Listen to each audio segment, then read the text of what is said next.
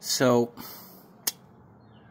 I've probably made 24 videos or more about Shasta County citizen journalists, Shasta Anon, PatriotNewsCafe, all these same people that go by all these different names and use all these different fake accounts.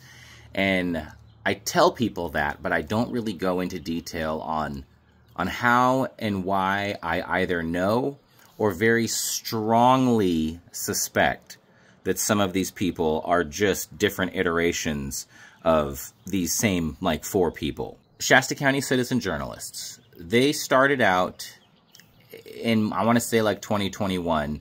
Remember back during COVID, it was Lori Bridgeford and Rich Gallardo, his twin brother, identical twin brother, Eric Gallardo, showing up to all these vaccine clinics and harassing the people that worked there. Like, there's so many videos about it. I've posted so many videos, you can probably just search YouTube for these videos at this point. They were doing that, I believe, before I actually ever had a single interaction with either of them, from my knowledge. And then so COVID shut down Reading and a lot of parts of Reading, and Sprouts was requiring masks to enter the store. Not vaccinations, mind you. They were just requiring masks. That's it. You could come in and buy your groceries and leave with your groceries as long as you just simply wore a mask for the like 5 to 10 minutes that you would be in the store. And then you could leave and take your mask off and go home and also have groceries. But no, these people decided that a culture war was more important than public safety. So all these same people, the people that at that point then became the red, white, and blue print, they showed up to Sprouts. They had all these signs talking about their freedoms and, you know, COVID is a hoax. And they weren't allowed to go into Sprouts, which, by the way, is private property. And so since they weren't allowed in because they weren't following the rules of the owner of the property, they forced their way in. They forced their way in. This is, you know, this is Rally Sally Raposa, Terry Raposa. This is Lori Bridgeford. This is Rich Gallardo. This is all the people that I've been talking about for the last, like, 3 years, but just before I started talking about them. But I also showed up with Marv and several other people to Sprouts because we knew this protest was going to happen, and we brought boxes of masks. And, you know, they labeled us counter-protesters, and that's kind of what we were doing, but still in a positive way, because our whole thing was, we're not here to stop your protest. We're just here to basically document it, but also provide free masks so that you can go in and get your groceries. But no, they all got mad. That's when the first thing happened between Carlos Zapata and I.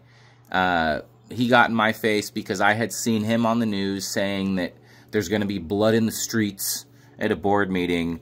And I really wasn't paying that much attention to politics that much at that time, like local politics. But all I saw was a guy threatening the citizens of my community, and that pissed me off because I don't like bullies.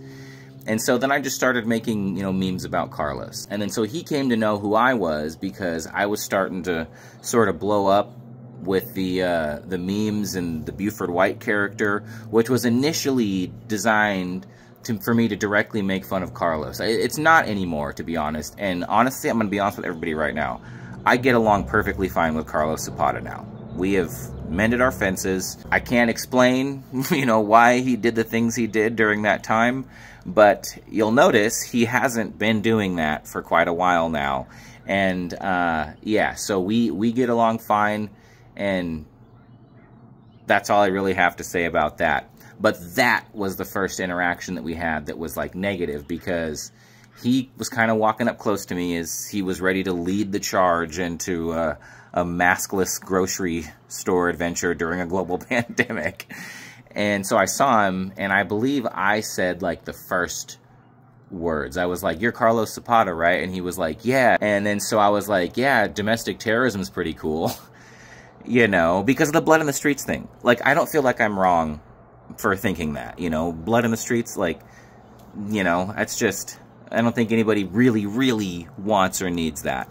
And so I called that out, and then he got pretty upset. And then a couple of the other people around, you know, came and got in my face too. And I was there with Marv and several other people. And we, you know, there was no, you know, physical altercation or anything, just, you know, people shit-talking.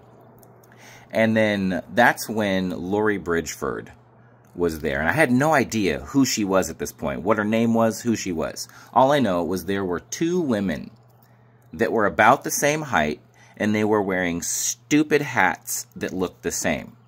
And they both were holding picket signs, you know, against the anti-COVID shit. I forget the name of the other lady, but at one point there was like a commotion, and the other lady, who wasn't Lori Bridgeford, smacked somebody with her sign, like on purpose. She hit somebody with her sign. And so, because these are all strangers to me, you know, Lori was there, and this other lady who also had glasses and a stupid hat and was similarly dressed and a similar age, you know. I don't know if someone told me that the person who was hitting people with signs, their name was Lori Bridgeford, but, like, I didn't go and post that. Like, I didn't make a post that was like, Lori Bridgeford was out there smacking people with signs, and I just want to make sure Shasta County knows that. I didn't do that. What had happened was they were rolling out vaccines to the tribal clinic, the clinic over just past Shasta Regional. And Lori Bridgeford and Corey Allen, he goes by Hermit Strawman, he disappeared, and a couple other people were out there with megaphones yelling at all these people in line to get their vaccine outside of the tribal clinic. And they were yelling a bunch of racist shit too. This video is still up on YouTube. I filmed this whole thing, but I had seen either a video that somebody had sent me of them out there doing it, or like, I don't know, I forget how I found out it was happening. But I remember that I found out it was happening, and so I went down there, and that's where that whole video of me, you know, yelling at Lori Bridgeford while she's got her megaphone, and the people in line behind me just trying to, like, get their vaccine are, like, yelling at them also, go away, go away. Other people are talking shit to them, and we got in this heated, you know, back and forth, mostly between me and Lori Bridgeford and Corey Allen. Corey Allen was just yelling at me on a megaphone, and so was Lori, and I didn't have a megaphone. I was just yelling loud enough to be louder than their megaphones. Yeah, a lot of tension. And then at one point, Lori Bridgeford says something to me, because I had a pair of red Vans on. A pair of red Vans that were on sale at Journeys for 20 bucks, so I got them. That's why I had those Vans. And then she yells out, he's a pedophile. He's wearing red shoes. Pedophile, because he's wearing red shoes. And I'm like, what? Where do you even pull that out of? First of all, you don't just call somebody that. Like, I didn't grow up that way to just be like, oh, you can just go out in public and disagree with somebody and just start screaming that they're a pedophile. That has never been a sane thing that I would ever think to do. But she did that fucking shit to me. And so I think my response to that was like, oh yeah, well at least I don't hit people with my signs, you know? I referenced the sign thing because I still legitimately thought that it was her that was the one hitting people with signs. It turns out it was the other lady. I don't actually care about that. I don't care about that at all. But that is what she latched onto. She was like, he's telling people that I'm hitting people with signs. Yes, that is one thing you were correct about, Lori. That is one thing she was right about. Because I accidentally mistook two anti-vaxxers wearing the exact same thing, holding similar signs in a very heated moment, and accidentally got them mixed up. But no, she latched onto it, and she started sending me these cease and desist letters that were just handwritten, you know, and I filmed the whole video just tearing one of them up on camera because she has no authority over me, and I don't think she understands that. And the fact that she thinks she has this authority over me is one of the things that I feel confirms the fact that she's fucking racist, because she actually thinks she has authority over me. I mean, explain it, you know? And so that was what she started going after me for. And then she started going to all the board meetings, and using all of her 3-minute speeches to talk directly about me, to the point where she got herself so flustered. Like, she would do this, and then I'd make a video making fun of the things she said about me, but like just on the internet, you know? And then she would take that as harassment, and she would clutch her fake pearls, and then she would feel like more of a victim, to the point where this kept happening. She would go and slander me publicly, and then I would go online on my phone and make fun of her slandering me, and then she would feel even more and more like a victim, to the point where she actually filed a restraining order against me. Yes. So I went to that restraining order hearing. I accepted that service. I actually went to the sheriff's office to get the paperwork. They didn't even have to serve me. I filmed a video doing that too. And so I showed up to court, dressed nice. I did not have representation. I did not have a lawyer. It was me versus Lori Bridgeford and her witnesses. And I didn't bring any witnesses. She brought Rich Gallardo, she brought Jim Burnett, and she brought someone else. Some other inconsequential person that I can't remember. But I questioned all of them. And I was able to show the judge the compilation of exhibits of all the times that she's spoken about me at a public government meeting, many times when I wasn't even there. And the judge was just, what am I looking at here? And you're the one filing the restraining order? So he dismissed it. He denied the restraining order. They lost that. They lost that hard. You know, they thought they were going to finally get me into court for all my harassment and slander, which was essentially just their own words and my commentary on them. And somehow that's harassment and slander, and requires a restraining order. And so in their minds, they've just been building this, like, vendetta against me. Like, we have to take Nathan down. And so I have learned so much about these people, how they talk, the things they'll say, the way they word things. Like, that's how I can identify one of the ways a lot of these fake accounts that I know are ran by Rich Gallardo. You know, it's not just speculation in bad faith where I'm like, I want this to be true, so I'm going to believe this to be true. No, I have so many things that I don't ever explain to people why I have like a 92% hunch on who this person is, because I actually study the things that actual person has said. And most people aren't smart enough to figure out how to speak anonymously different than they speak normally. And a lot of keywords, a lot of specific, unique phrases, especially that Rich Gallardo uses across his fake accounts. And so they have always been jealous of Donnie Chamberlain and a news cafe, because they've called themselves citizen journalists. And they thought they were citizen journalists when they were harassing COVID clinics. And so here's the thing. Real journalism focuses on finding facts and using legitimate, verifiable sources and having proof when you present an article or a story, so that people aren't just left wondering, well, how is any of this proven? A real journalist proves that during the story. These people don't do that because they're not real journalists. What they're doing is they're using the term journalist or pretending to be press to justify what is nothing more than harassment and bullying.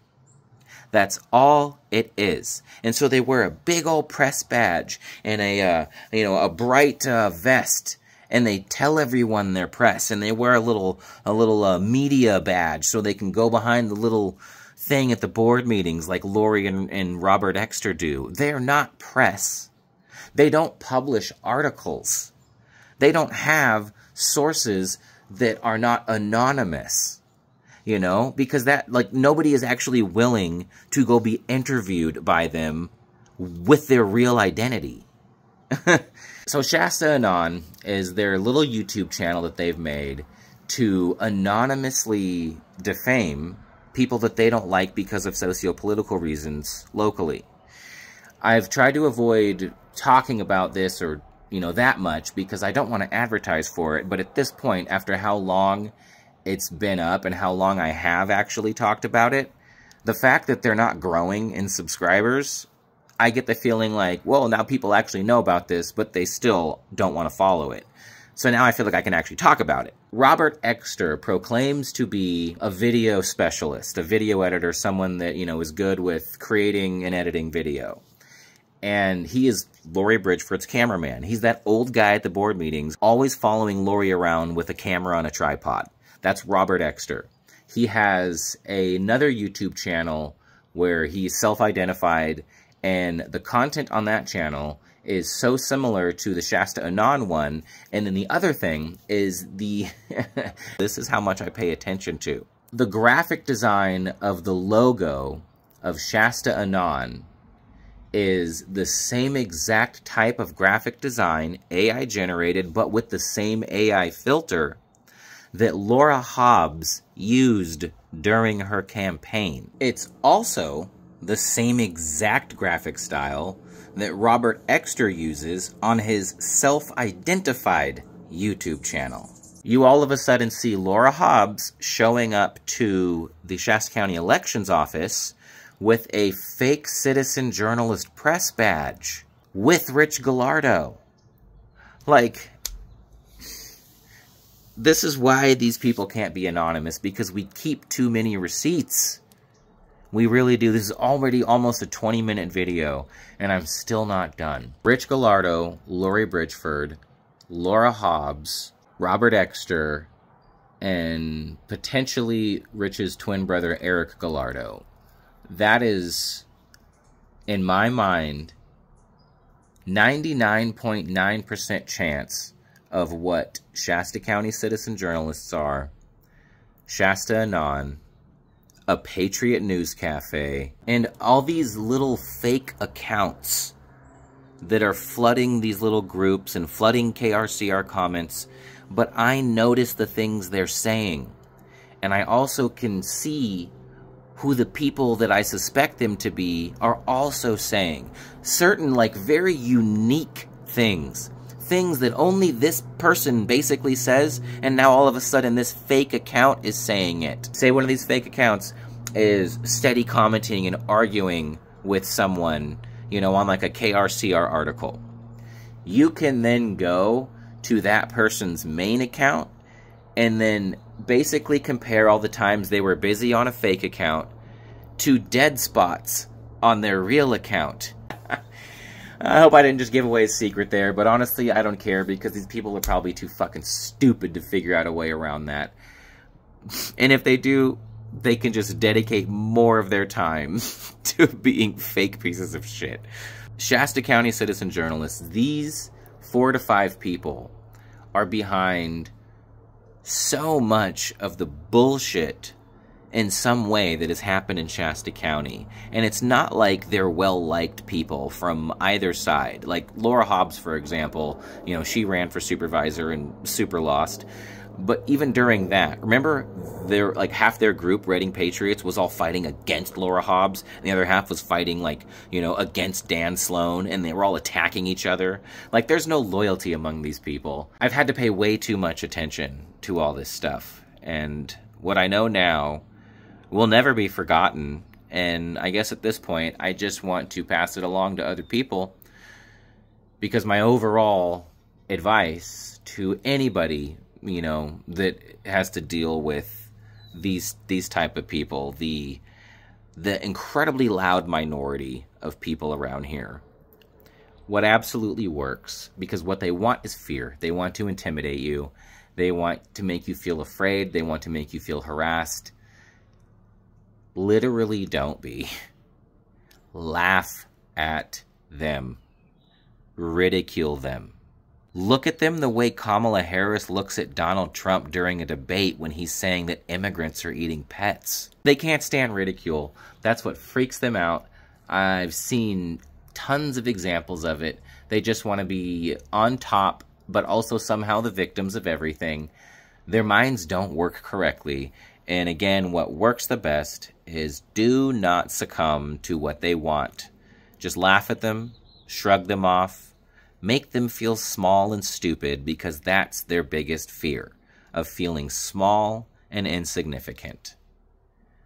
But that's exactly what they are. So, remind them, if you have to.